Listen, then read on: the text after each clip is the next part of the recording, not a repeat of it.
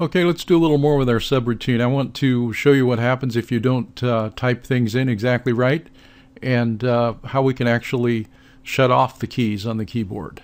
So we'll go back to our VBA sheet to do that. One way to do that is to click on the Design button.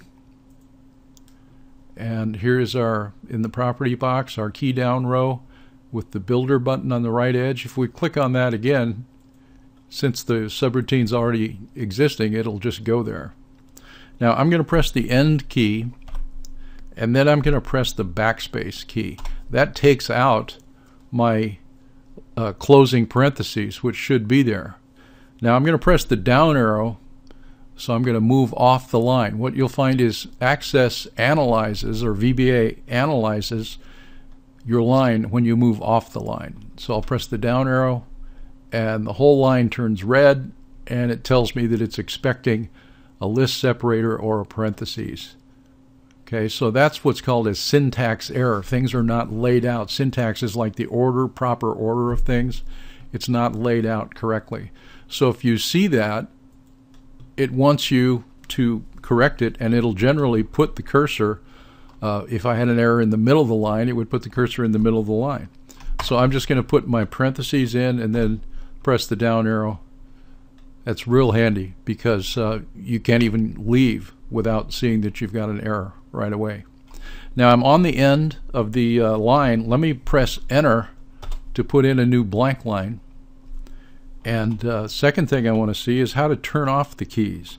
So we'll do key code. You don't need to capitalize. It'll do the capitalization for you.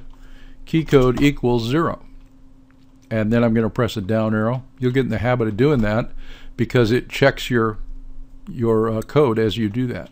Notice it's capitalized it to match the way that the subroutine capitalized it in the parentheses on the top line up there. So key code equals 0. Really, you're telling Access to throw away, or VBA to throw away, this keystroke. Now let's go test that, but before we do, let's save our changes by clicking the Save button up here. I don't like to do too much without saving. And I'm going to show you a shortcut to go back to your form.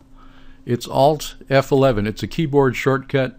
You'll find you use it all the time because your hands are on the keyboard because you're typing when you're in the VBA editor. So I'm going to hold the Alt key down and press the F11 function key.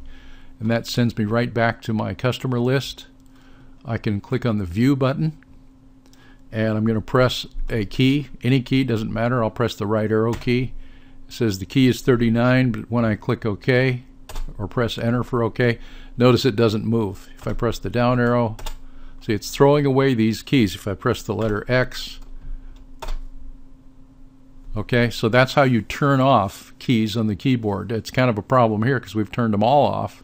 So that'll be the next lesson. We'll not turn all of them off. We'll just change the ones that we want to change. See you in the next lesson.